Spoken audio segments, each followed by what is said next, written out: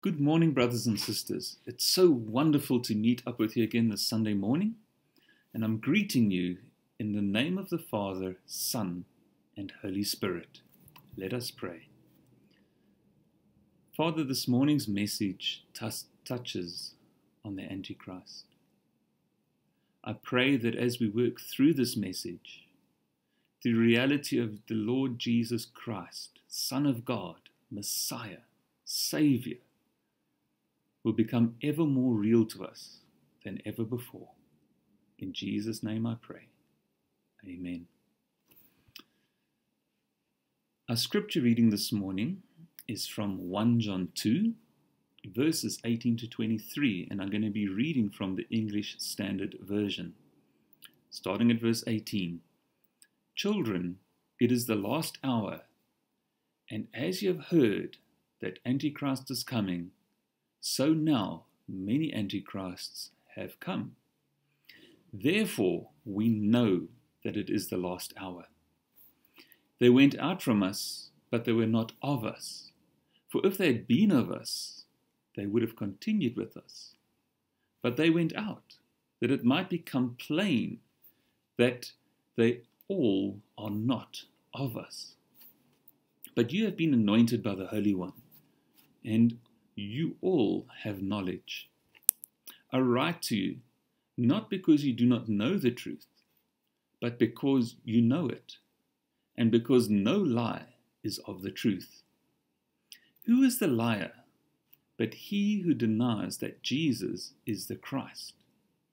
This is the Antichrist, he who denies the Father and the Son. No one who denies the Son has the Father. Whoever confesses the Son has the Father also. This far is our scripture reading, and we're going to be standing still on verse 18. I'll read it to you again. Children, it is the last hour, and as you have heard that Antichrist is coming, so now many antichrists have come. Therefore we know that it is the last hour. I need to say this and perhaps repeat it again, right at the beginning of this message, that as God's children, we are not waiting for the Antichrist. We are waiting for Jesus. As God's children, we are not waiting for the Antichrist. We are waiting for Jesus. And this realization changes much, or should change much, of the way the world is thinking about end-time events. Now, although there's tremendous curiosity over these end-time events that are all pointing to the imminence of the second coming of Jesus, John, who wrote 1 John somewhere between 85 and 95 AD, in other words, soon after the death of Christ, soon after his ascension, compared to the 2,000 years later where we find ourselves now, back then he reminds us that we're already in the last hour or last time, as some translations put it. Now, saying, the whole idea of the last hour, last time, about 2,000 years ago is quite interesting. Some people say that it refers to the end of the apostolic age that died out with John.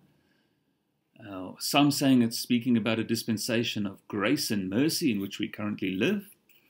And yet others are speaking of a difficult, dangerous, and miserable time. But here's what stands out for me. The fact that the affairs of this world are being wound up, things are coming to an end, it's not getting better, it's getting worse, means that the return of Jesus is imminent. And therefore my focus is on Jesus. In verse 18, it's quite interesting there. John on the one hand is saying that many antichrists have already come, considering that he wrote this in 85 to 95 AD. But on the other hand, he's telling us that meaning the final and ultimate Antichrist, is still to come. So the questions we have to work with this morning is, how do we identify this particular Antichrist that is to come? Is he already alive? Must he still be born? Is he in power already? Which country is he going to come from? Big questions indeed. But let's approach it from the word of Antichrist, specifically the anti in Antichrist. This anti has two meanings. It means, firstly, instead of or to substitute, and secondly, the obvious meaning, against. Some of you will remember that on the 9th of August this year, a Sunday message was about false teachers. And one of the characteristics of a false teacher was the denial of the deity of Jesus Christ, or simply teaching a different Jesus. And on this note, we would do well to take note of the Greek word for Antichrist, meaning antichristos, because that is literally translated to being an opponent of Christ. So, coming from this morning's scripture reading, John in verse 22 actually tells us who the Antichrist is. Who is the liar but he who denies that Jesus is the Christ?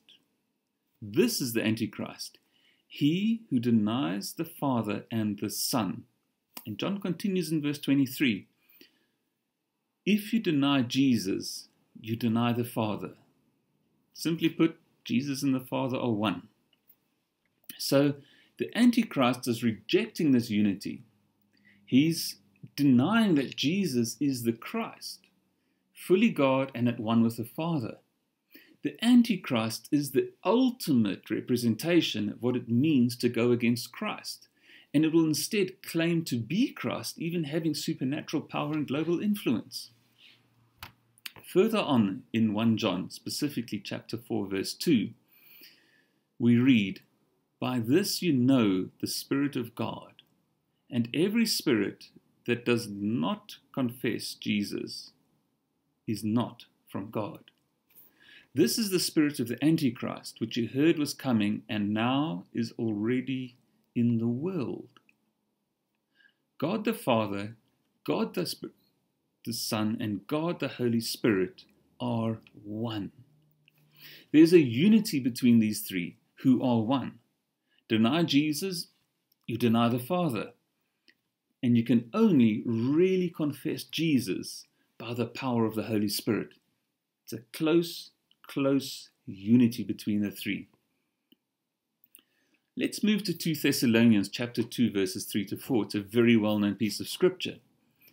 Let no one deceive you in any way, for that day will not come unless the rebellion comes first, and the man of lawlessness is revealed, the son of destruction, who opposes and exalts himself against every so-called God or object of worship, so that he takes his seat in the temple of God, proclaiming himself to be God.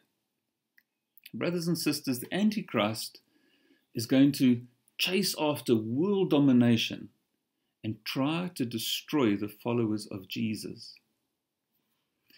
Sadly, and I think you can relate to this, part of this process is going to cause people to either abandon faith or to corrupt solid Christian doctrine, to twist the word and twist the pathway of salvation.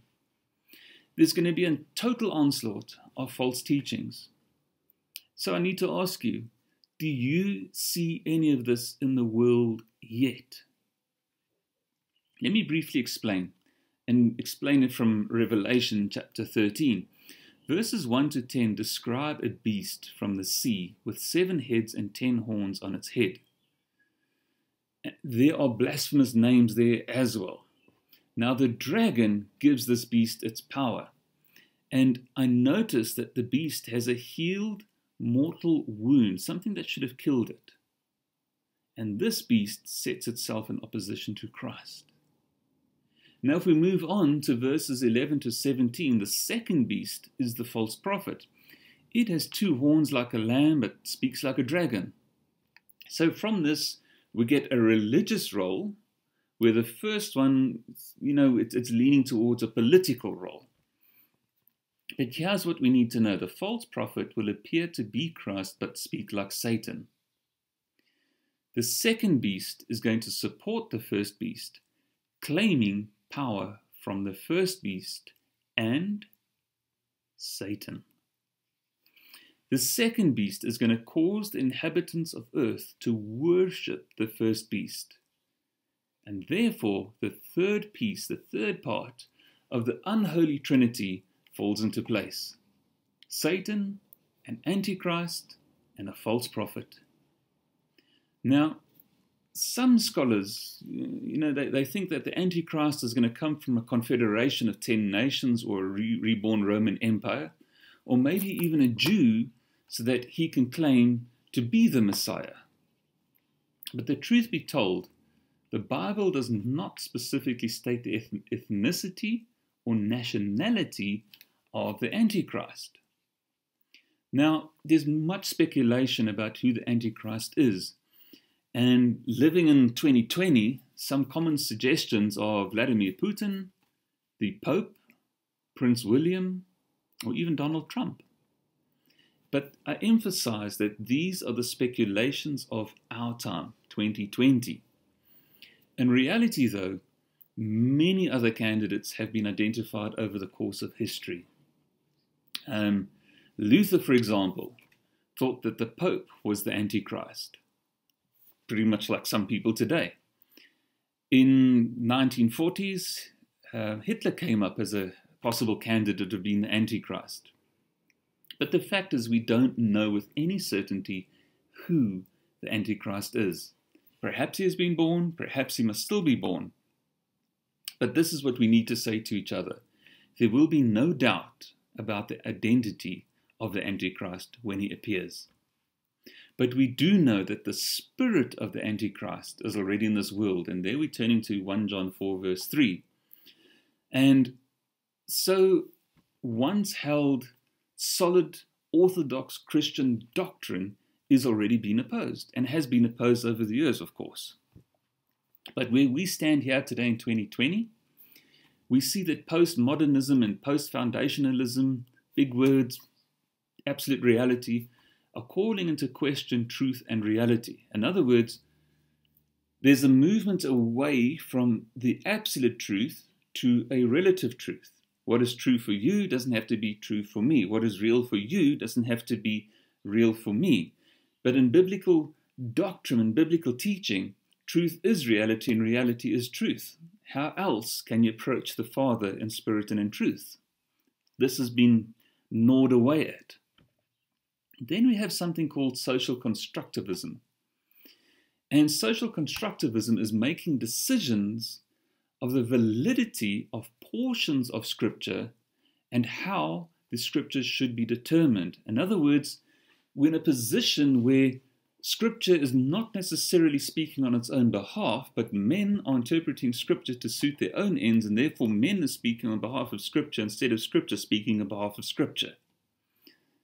Very disturbing thought, that. The deity of Jesus Christ has been called into question. This is open, it's right out there. You don't have to search very far for it. Even things such as the virgin birth is being called into question. And of course, there is much, much more. The time of this message doesn't allow me to touch on everything.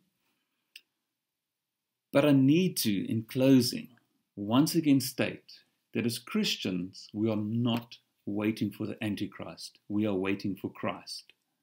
And although the Antichrist, together with many other signs, will go ahead of Jesus' return, and I mean these signs are already happening, look around you, read the newspapers, we still always look towards Jesus.